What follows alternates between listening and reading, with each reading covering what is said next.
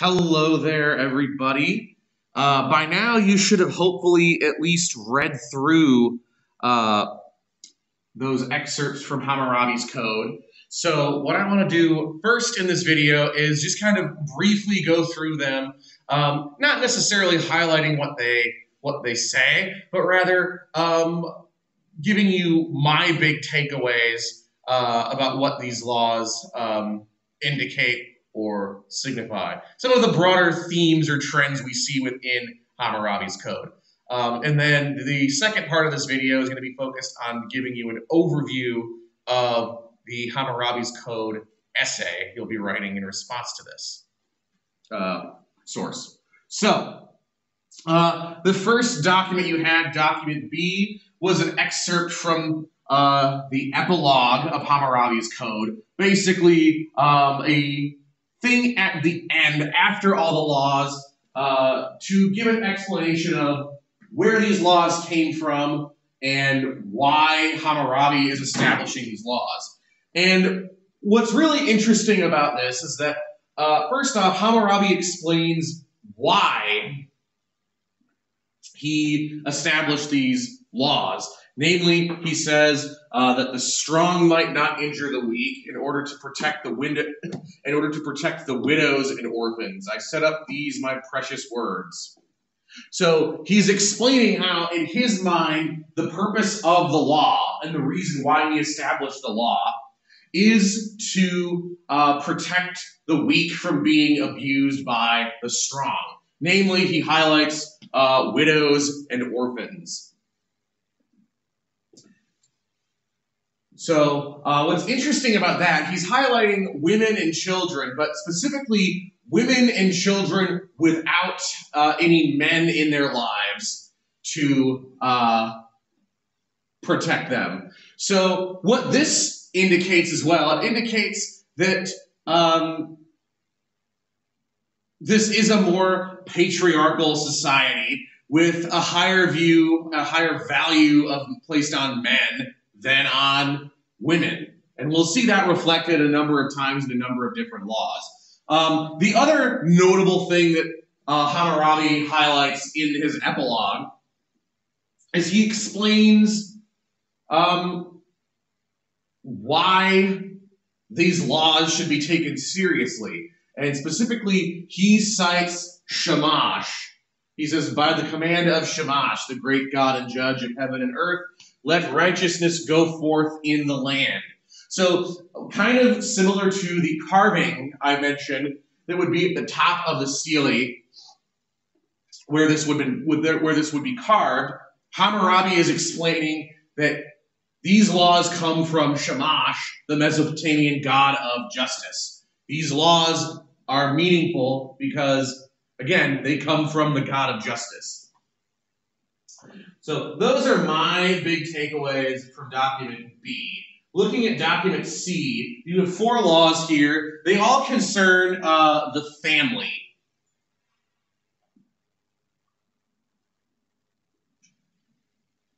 And what's interesting about the way Hammurabi's code seems to treat or view the family is that Hammurabi seems to be trying to maintain the traditional family unit and the traditional family dynamic, where the father's the head of the family and the wife listens to her husband, and the children are obedient to their parents. And we see that in a number of these. First off, laws 129 and 148 seek to aim to reinforce the loyalty or the bond between husbands and wives, where you have, I'm going to talk about 148 first before moving on to 129, where with 148, if a man's wife has become ill, he is not allowed to divorce her. He can marry another wife, but he still has to take care of his first wife who is sick. So that law is kind of, again, interesting, aimed at making it so that husbands cannot abandon their wives in their times of need. So kind of similar to the epilogue, this law is also kind of reinforcing the notion that in this society, men were viewed as providers, and it was the belief that women relied on men to support and take care of them. And here you have Hammurabi passing a law saying that if a woman is sick, her husband, even if he marries another woman, still has to take care of her. So again, a law that's still aimed at reinforcing the obligations of a husband to his wife. Law 129 then refers to adultery, where if a married woman is caught committing adultery, she and the man she was cheating with would be tied together and thrown into a body of water, probably aimed at killing them and executing them by drowning. So here you see that Hammurabi has a law aimed at reinforcing the fidelity of wives toward their husbands. What's interesting and notable here is that there's no law saying that husbands cannot commit adultery on their wives. If a man cheats on his wife, he is not executed. It's only if a wife cheats on her husband is somebody executed. So this law, not only is it kind of aiming at preserving the traditional family dynamic, but it's also, again, reflecting the patriarchal nature of the society, where there's a punishment for women who cheat, but not for men. So that's kind of an interesting takeaway. Then laws 168 and 195 refer to the relationship between children and their parents. So law 168 seems aimed at trying to keep and make sure that children obey and respect their parents, namely by cutting off the hands of a son. Oh, sorry, that's law 195, my mistake. Law 195 is aimed at ensuring that children respect their parents by cutting off the hands of a son who strikes his father. But law 168 is meant to reinforce, meant to reinforce the obligations of parents to their children, namely by requiring a judge to sign off or allow a person to disinherit their child.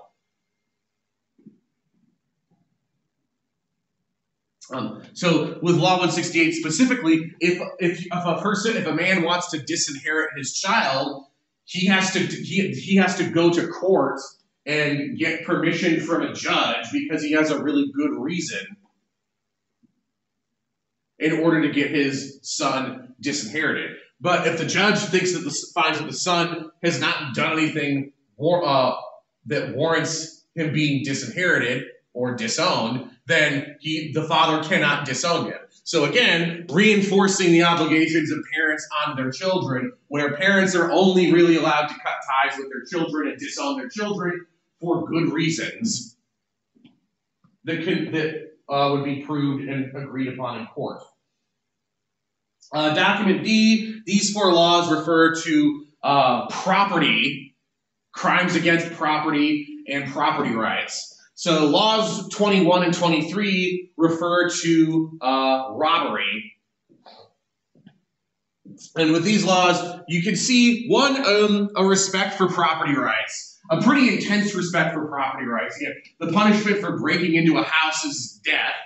But also, what's interesting is that these laws also indicate that the early establishment of a rudimentary form of like a welfare state, or a society where the government has some obligation to the people other than just enforcing the law, but some obligation to provide relief to people. In this case, that'd be Law 23, where if a robber is not caught, then the government will replace what was taken. So, and that's something we don't even have in our legal system today. Like, if you're robbed and they don't catch the thief, the government doesn't just replace your stuff. Yet in Hammurabi's code, Hammurabi has a law, or had a law, that said if a person's robbed and they don't catch the thief, the government will replace what was stolen. So that's interesting. And again, it indicates an early type of relationship between citizens and the government, that where the government kind of has an obligation to ensure that its citizens are economically whole. And that if there's a crime committed against them economically, or they need relief economically, the government will provide that. And then laws 48, 53, 54. These refer to notably the relationship between debtors and creditors, and also property damage. So again, what's interesting here is that, again, you have the government taking some form of establishing some form of poor relief, where if a farmer has borrowed money to plant his fields, the law 48, and the weather destroys the crop, he does not have to pay his creditors back that year. Because in the eyes of Hammurabi, it was not his fault that his crop was destroyed. It's not his fault that he's not going to have the money to pay back his creditor. This is a mulligan, just bad luck. Which, again, that is a rather interesting law, where, again, something goes wrong where a person is unable to pay back a debt, and the government's just like, yep, your debt's gone. It's not your fault, it's gone. So again, you kind of see the early foundations of what we might call a welfare state, or a type of society where the government is providing additional services to the people. And then 53, 54 establishes, again, reinforces the protection of property rights, how basically if you do something that causes damage to your neighbor's property, you have to pay or compensate your neighbor for the property damage that you caused. Moving on to document E, we have 6 laws here concerning bodily harm. These ones are rather interesting. So, the document E, this is where we get the phrase eye for an eye. This Hammurabi's code, if you didn't know, is where the saying an eye for an eye and a tooth for a tooth, that philosophy comes from. Basically, you see that reflected in law 196, where if you knock out the eye of a free man, your eye shall be knocked out. So that's kind of the emphasis within Hammurabi's code, where if you wrong somebody, that wrong will be committed upon you to make things right. So we kind of see how that is how Hammurabi and the Mesopotamians viewed justice. You do wrong to somebody else, so that wrong or a similar wrong will be committed upon you. What is interesting, though, is if you look at those laws, 196, 199, 209, and 213, is you see that this legal code does not apply to all Mesopotamians, all subjects of Hammurabi, equally. Notably, the law will affect you differently depending on your social class. So again, if you look at law 196, if a free man knocks out the eye of a free man, his eye will be knocked out. But with law 199, if a free man knocks out the eye of a slave, he shall pay half his value. So here we see a situation where if it's two people of equal social class, as in like the perpetrator and the victim are of the same social class, we can see that the punishment is more severe than if the victim is of a lower social class than the perpetrator. Again, if they're equal, the perpetrator loses his eye, like the victim. If the victim is of a lower rank, the perpetrator pays a fine. We can also infer from that is that if we have a situation where the perpetrator is of lower class and the victim is of a higher class, that the punishment would be even more severe. So that is a notable aspect of Hammurabi's code, that it does not apply to everybody equally. The law applies to you differently depending on your social class and depending on the social class of perpetrators and victims in given situations.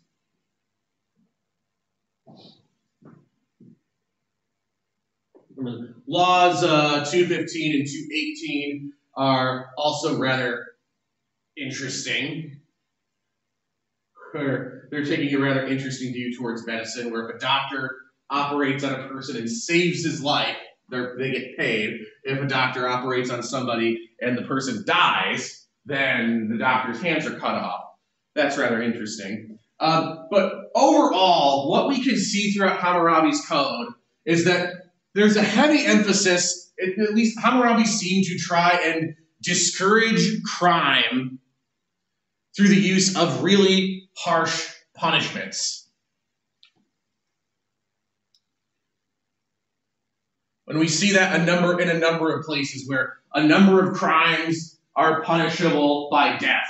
Crimes that are not punishable by death today, or things that aren't even recognized in our legal system as crimes, like adultery, are punishable with death. So death and like amputations and maimings are a frequent source of punishment in Hammurabi's code. And it seemed to reflect that, again, Hammurabi was trying to use severe punishments to discourage crime.